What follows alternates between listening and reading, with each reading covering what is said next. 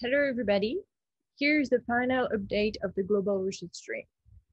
As you know, this stream is quite big, so this year I didn't want to focus only on the updates of this year, but what I will do is I will show you what we had when we started and what is the evolution of this stream. So the overall goal of the global research stream is to use different types of model to understand the effects of mantle and lithospheric deformation on basin evolution dynamics. To do that, we have a very big and diverse group with different components. So we have landscape evolution part, virtual planet parts, and thermomechanical model part. So we have different permanent researchers working there, Tristan Sand with Badlands, Dietmar and Maria with G-plates, Patrice and Louis with Underworld. Then we have more technician or developer staff, should I say, with Romain, Julian, and John. We also have a lot of postdocs, even more PhD students, and also external researchers. So of course, all these researchers produced a huge quantity of paper.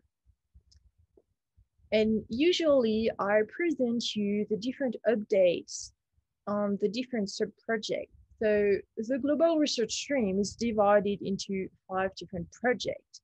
So this year, I will not do that.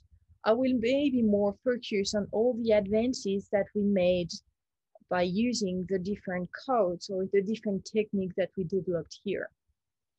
So let's start with the virtual Earth components and the reconstruction model. So let's start with some regional reconstructions. So here you have an example of different refinement which has been done by Simon, Carmen, and others in 2018. You have, for example, the refinement of the Australian Antarctica breakup. You have the Northern Ends refinement too, and the kinematic and geodynamic evolution of the Panama Isthmus region.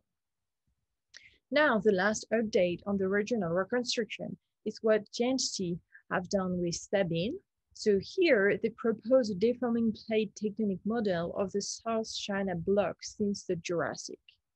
So Gensti and collaborators found that the South China Block experienced significant shortening between 160 million years and 136 million years, followed by an episode of extension from 136 million years to present.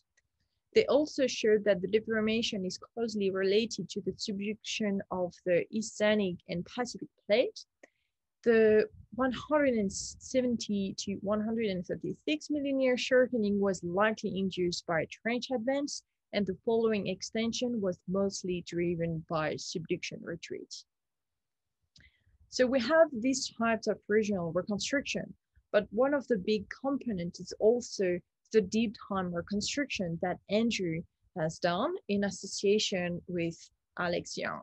What Andrew has done is a global reconstruction of the Neoproterozoic. So he presented this paper here in 2017, and then he refined the reconstruction for the Paleozoic, so 410 to 250 million years, with a focus on North America and China region. What Andrew has done now, at the end of the BGH, is to combine all these reconstruction and extend the full plate tectonic model into deep time. As you know, we are now able to couple plate motion, dynamic topography, tectonics, and landscape evolution model. So this work opened the way of deep time landscape evolution model. In terms of global reconstruction, one of the main advances which has been done during these 5 years of BGH is the first global tectonic reconstruction incorporating lithospheric deformation that Dietmar published in 2019. This work is refined constantly by people like Sabine and other people in the group. So it's opened the way to new models now because, as I told you before, we can couple the plate tectonic with landscape evolution model, which means that we can now derive the deformation, lithospheric deformation, and convert that into elevation in our landscape evolution model. The creation of paleoenvironment models has also been done during these 5 years of BGH. So here you have a new global paleogeography model proposed by Wen Chao 2018. This work and work like the sediment models proposed by Adriana and Dietmar here, where you have a predicting sediment thickness map for the last since 200 million years, can also be incorporated and have huge values of the model. In terms of sediments model, we also have the updates to carbonate platform database with the work of Sabine and Adriana in collaboration with the DCO, the Deep Carbon Observatory. So in the virtual planet area, we have the reconstruction, but we also have dynamic topography. So the first thing I would like to say on dynamic topography is I really would like to thank Sabine, because even if you can't really see that in the publication, Sabine is working really, really hard to constrain and refine this mantle convection model and create the best trilogy in order to match the Earth's dynamic topography. So thank you very much, Sabine, because your work is a real key component on a lot of projects that we are doing in the global research stream. So now in terms of more focused work, we had the work of Maëlys Arnault in 2018, where she found that there are different dynamic topography scales. So you have large scale flow in the mantle, which is induced by large plates and lower mantle convective cells. You have intermediate scale from the flow in the upper mantle around the subduction zones, which depend on the slab geometry. And you also have small scale convection below oceanic and continental lithosphere. We also have more regional focused dynamic topographic project with the work of Alex Young and Nicola Fleming. Here, they use global mantle flow model constrained by plate motion to assess the effect of mantle flow on the tectonic subsidence of the Copper Canning and Southern Carnarvon basins. So they show that the mantle upwelling here in warm color contributing to the Triassic-Jurassic uplift. So you have the gold profile here, which is a dynamic topography, and the black profile is zero. The uplift of the Canning Basin and the Southern Carnarvon Basin. They also showed that the plate motion away from the upwelling caused the subsidence of the Canning and Southern Carnarvon Basin. They also showed that the thinking of the early Cambrian slam caused dynamic uplift in the Copper Basin marked by a Permian unconformity. So the last work focused on dynamic topography is what Chengqi has done here.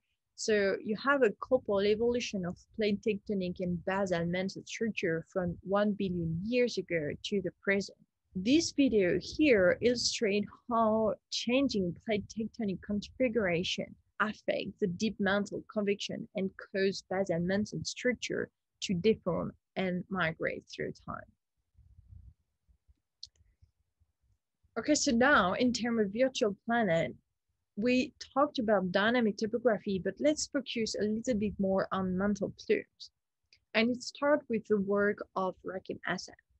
So he showed that the Pacific LLSVP deformed asymmetrically between 100 million years ago and 50 million years ago, and that the predicted hotspot tracts explain the formation of the sharp Hawaiian emperor bends that you can see here, without requiring a major change in plate motion. This work has been followed by the work of Nick Barnett-Moore, who also worked with Rakib Hassan, and they proposed a new model for the Iceland plume. So they integrated mantle convection model and published constraint. So they showed that the widespread Paleocene and early Eocene uplift across the region can be explained by mantle-driven effects of a large plume around 2,050 kilometers in diameter. You will see that this model is now used by our honors students.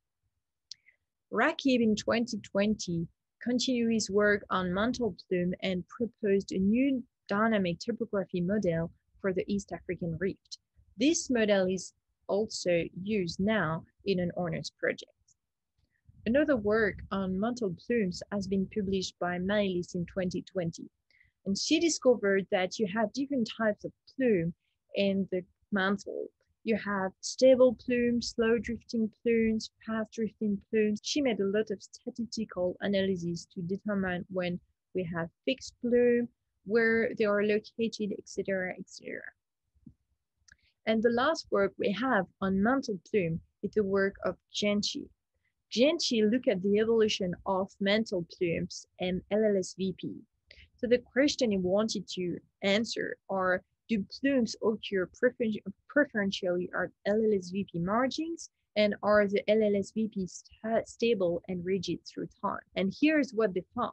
The plume development preferentially occur along the edges of the LLSVP, as you can see here, and can migrate toward the interior of the basalt structure over time when they interact with slabs. They also showed that you have lone plume here, which can also form away from the thermochemical structures and are often within a small network of sinking slabs. Now, the second component of the global research stream is all the research we've done about lithospheric deformation with UW geodynamics. So we have an example of the work that Omer Boder did and how you can study dynamic topography using these thermomechanical models. So he showed that the tilting of plates can be driven by horizontal motion relative to the asthenosphere. He also worked on the impact of non-Newtonal rheology on dynamic topography, and is now investigating the mediocell tilting of Australia driven by basalt shear with Patrice Ray, of course, and Gregory Hausman. Big advances in terms of extension models have been done by Luc Mundy. Here, he looked at the influence of sedimentation on the deformation during a rifting event. So he showed that the loading due to the growing sediment pile mitigate crystal thinning and delays the exhumation of the lithosphere. He also did a suite of experiments with different extensional velocities set at 1, 2, and 4 centimeters per year. And in the experiment shown on the left, the extensional velocity is 2 centimeters per year. So for each velocity, they stop the sedimentation when the distance between the rifted conjugated margin reaches 30, 60, 80, and 100 kilometers. On this model here, they stopped the sedimentation when the distance was 80 kilometers. So they showed that the average depth of rift basin through time showed a sharp depth inversion that is triggered by the cessation of sedimentation. This depth inversion is also associated to a stress inversion. We also have convergence model with the work that Andres has done and that I presented last year. So it will present the new research he's doing in the global research stream session. And now we have the third component of the global research stream is the surface processes. So I go quickly on the forcing parameters part with the backtracking tool that Dietmar developed here, which allow to reconstruct the paleobathymetry on oceanic and continental crust. We also have the new sea level curve that Sabines and different research assistants designed through time, which has been used in all the studies, the Badland studies that you will see. So now we can focus on the modeling part. So I'm sorry, I will not detail what the Gallagher's team has done on the East Asian monsoon history, for example. I will more focus on the Badlands model. So we have the work that Mandy has done on the carbonate platform impact. Mandy will also give a talk, so she might talk about that again. So very quickly, she showed how carbonate platforms can alter seascapes in ways that are traditionally less understood. Now we also have the work of Christian Ding, which investigate the impact of dynamic topography. Here, a dynamic topography uplift on the sedimentation of a continental margin. So I really would like to focus on that for a minute and say that Christian developed more quantitative analysis of these models. So thank you, Christian. Thank you a lot, because a lot of people are using your technique here to extract the stratigraphy and the Wheeler diagram. Okay, so here's what I showed you. Different researchers working on different subjects using different codes, etc. One of the goals of the global research stream is to be able to use coupled information, coupled models. And this is exactly what we try to achieve. So here is what we wanted to do at the beginning. So coupled G-plates, the reconstruction model with thermomechanical model, with surface processes model, and stratigraphy models. So doing these types of work, we're working with different scales, so different technology here, Badlands, underworld, G-plates, sequence. Different scales means also different grids. So this explains why it's not so simple. We need to deal with different time and spatial scales, which means that we have different motion, different rheology, grain size, types of material that we need to take into account. But here is the next advantage in terms of coupled model. The first coupled models we have done is the thermomechanical model. We coupled surface processes here with Badlands and lithospheric deformation here with UW geodynamics. So Roman already explained you why it's really important to be able to take these two scales into account. Because when you have erosion deposition, so here with the Badlands model, you have gravity stress associated with that erosion height and area, so which play a huge role on tectonic. And the tectonic here, of course, impact relief, basin side, erodibility, etc., etc. So these phenomena are linked. So when we started the global research stream, here's what we had. The work of Roman Boucher here with 2.5D reef model, which means a 2D underworld model here and a 3D Badlands model at the top. And thanks to extraction work, we were able to extract some padding pattern, Wheeler diagram, and boreholes. Oh, sorry, Roman here. And so then when I arrived, we started still with Roman to work on 3D oblique rift model. And here's what we have. You have the oblique rift, you have the Badlands area, and you have two cross sections on both margin where you have the sedimentation evolving through time. At this time, we faced a lot of different issues. So for example, we started to apprehend the boundary condition of our model, and now we have these types of model, more extend, higher resolution model, when we can also look at the obliquity of the rift and how the sedimentation differ before the breakup, during the breakup, after the breakup, depending on the obliquity of the rift.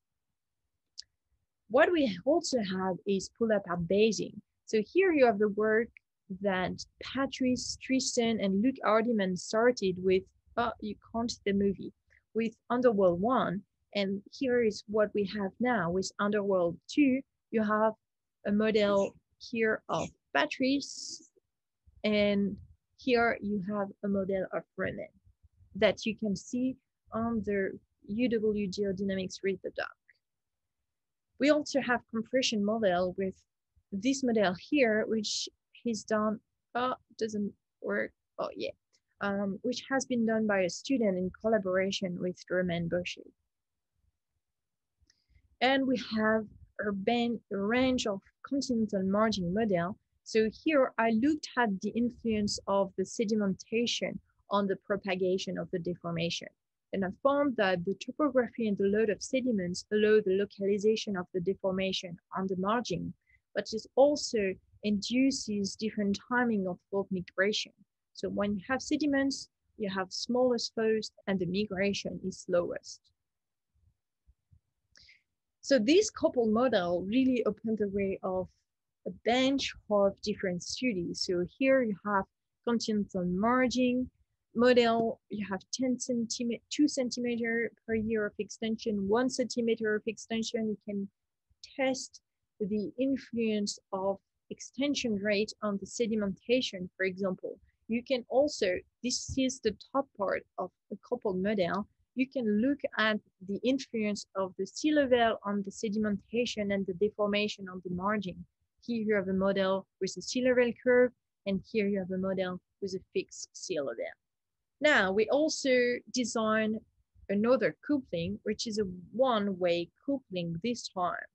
This coupling is between mantle convection model, like this one, and surface processes model, BADIS. So when you couple tectonic reconstruction model with mantle convection model, you can extract dynamic topography, and you can apply that on surface evolution model. This allows to investigate the effect of deep mantle flow, a static sea level, but also climate, etc., on the evolution of drainage and deposition of patterns of any basins around the world. So in terms of workflow, here is the evolution of the Badlands model since the beginning of the BGH. So it started in 2016 when you can see here the first Papua New Guinea model. In 2017, 18, here is the new PNG model. So you can see that it's way more realistic. Sorry, the movie doesn't work. We also have the continental scale model here of Australia done by Tristan Sack. And what we have done in 2019 is to incorporate the horizontal velocity with the work of Kian. And we are now able to see carbonate and clastic sediment in the stratigraphy. And here's what we have done in 2020. So we designed a workflow named PaleoFlow, which allows us to incorporate horizontal displacement, tectonic, dynamic topography, climate, etc., in the landscape evolution model. In terms of model, Kian will show what he has done on the north slope of Alaska during the Papua New Guinea session. I also work on the Orange Basin in South Africa, when I try to understand the impact of dynamic topography on the sedimentation of the Orange Basin. Su Chan worked on the Norwegian margin with the Equinor team, so I really would like to thank them because they really brought all their knowledge on this margin, and we were able to constrain the model thanks to their inputs. So she looked at the plume and tectonic influence on the sedimentation along the Norwegian margin. Chris Alfonso worked on the Night River evolution through time. So we worked with Chevron for this project. Chris looked at the influence of mantle plume, subduction, tectonics, and climate change on the evolution of the Night River system. And he will present you that in the Global Research Train session. Okay, so don't worry, this is almost the end.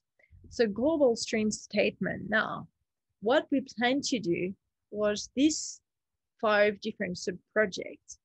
What we have done is we completed this project. Sometimes we changed a little bit the name and refined a little bit what was inside, but we can say that we ticked all the boxes, and we also have a cherry on the cake here, because the sub-project 5 was the application of 3D coupled model on different tectonic settings.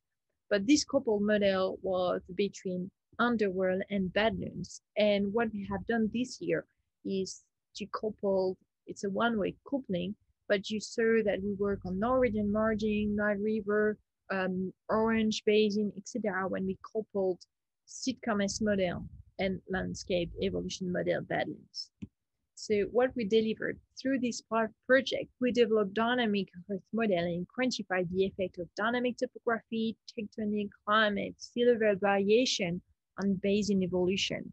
But this is just a start, because now you can reuse this model and apply them to various of cases. So the last point is, here is what we plan to do. And this is not possible. But what we have done, we improved and add the new G-plate model. We improved the geodynamic model linking reconstruction of the surface of the earth and the mantle dynamic. We also did coupling, which include the upper mantle, lithospheric dynamics, and surface processes. And another one, which include deep mantle dynamic, tectonic, sea level, climate, and surface evolution.